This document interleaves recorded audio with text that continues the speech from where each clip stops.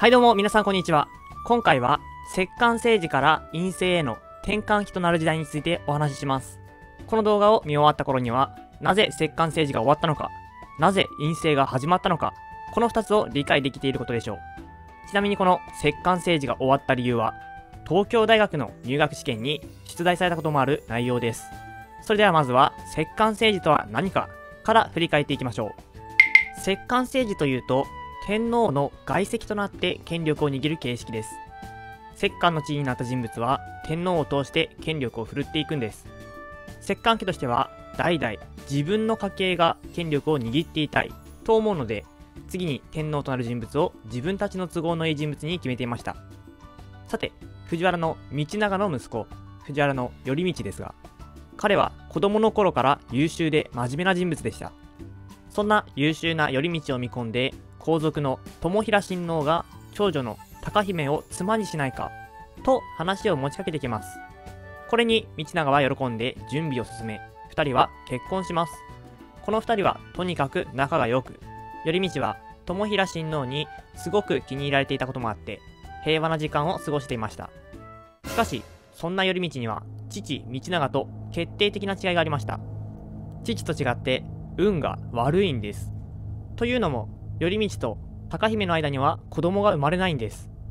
頼通自体はいろんな人に気に入られ、人を引きつける力を持っていたんですが、この運のなさによって結果的に藤原氏が衰退していきます。さらに頼通は一途すぎました。こんなエピソードがあります。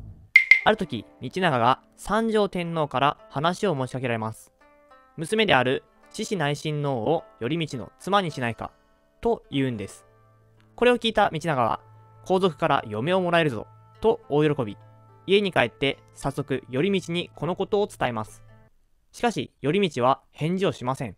しかも目に涙を浮かべて、良いように計らってくださいと言うんです。頼通は貴姫を一途に愛していたから、別の妻を持つのは貴姫に申し訳ないと思ったんでしょう。これに対して道長は、男のくせに妻を一人しか持たないとはバカか、まだ子供も産めていないんだから何とかして子供を作らんかと叱りつけるんでした。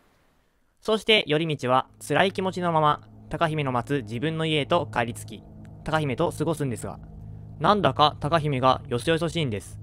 これを見て頼通は、貴姫は獅子内親王との縁談の話を知っているんではないかと不安になり、貴姫を悲しませたのではないかという想像によって病気になります。占ってみると、これは後平親王の怨霊のせいだと言われ、これによって結局この縁談はなくなりました。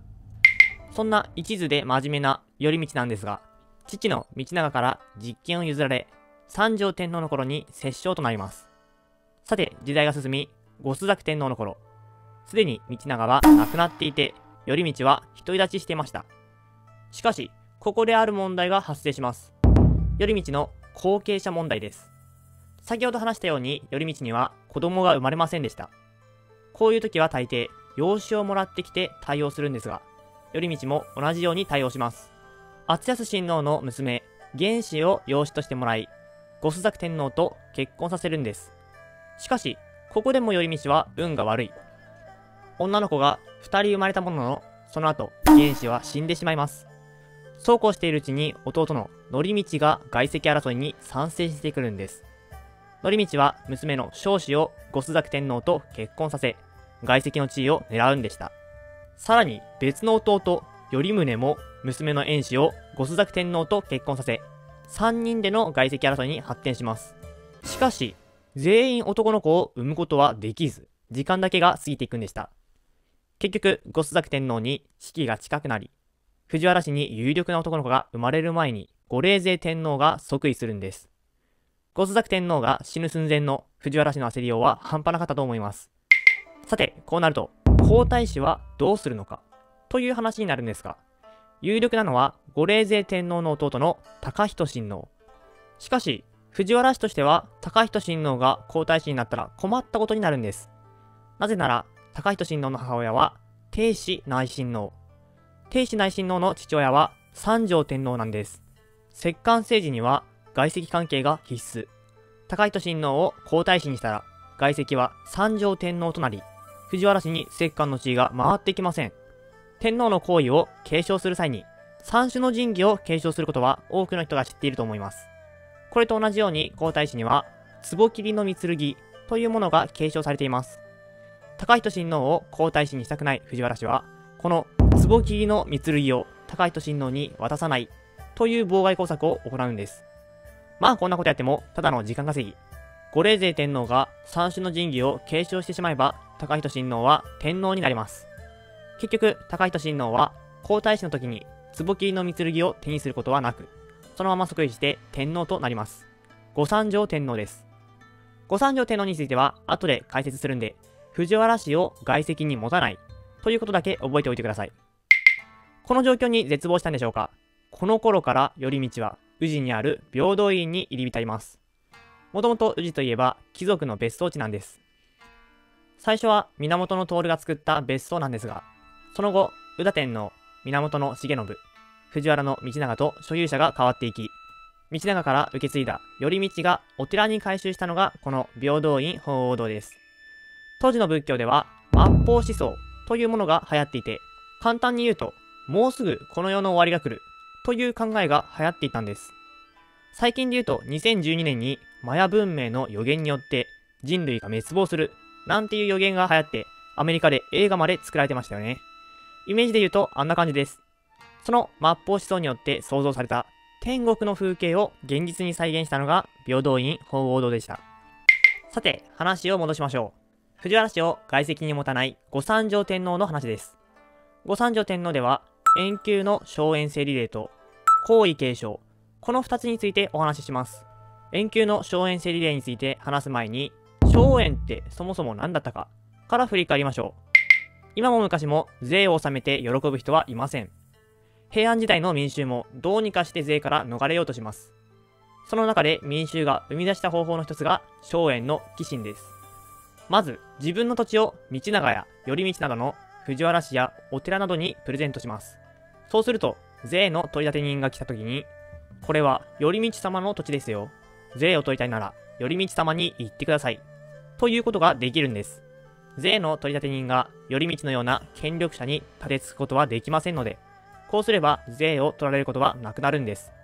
しかし、これだけだと頼道にとって得はありません。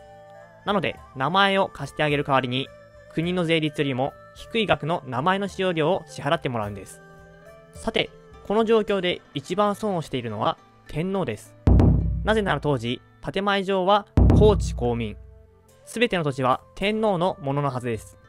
もちろん、日本の土地は限られているんで、貴族や寺の私有地が増えれば増えるほど、天皇の土地は減っていきます。しかし、公地公民と言っているからには、天皇が私有地を持つ、なんてことはできません。さて、困りました。そうこうしている間にも、国の領地は減り続けています。ここで、後三条天皇が行ったのが、延久の荘園整理令。後三条天皇は、藤原氏を外戚に持たないので、動きやすかったんでしょう。私有地である荘園を徹底して調べ直し、書類に不備がある荘園は公領、つまり天皇の土地に戻すんでした。さらに法律の抜け穴がありました。公地公民っていうのは天皇の民と土地であって、上皇の民と土地ではありません。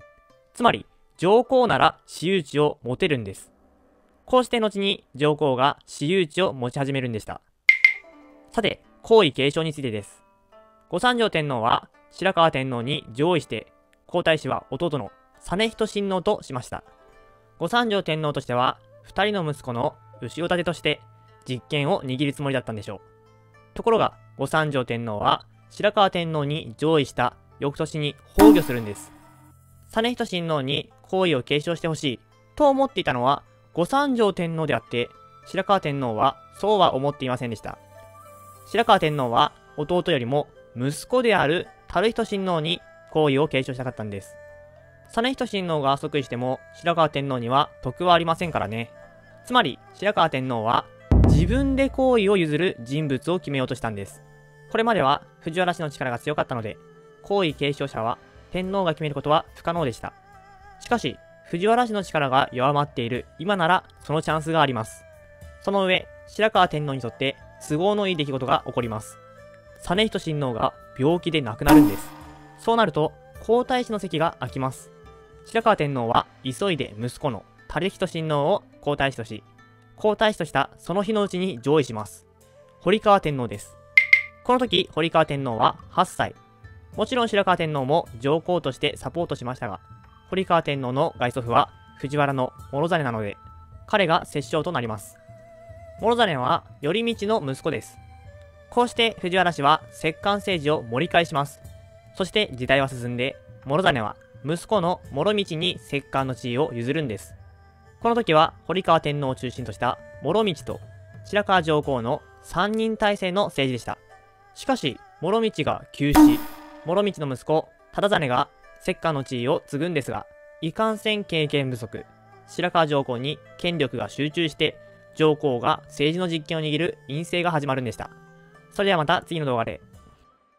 最後まで見てくれてありがとうございます。このチャンネルでは日本史に出てくる場所を実際に歩いて学んだ情報を撮ってきた映像や写真を使って紹介しています。興味のある方はぜひチャンネル登録をお願いします。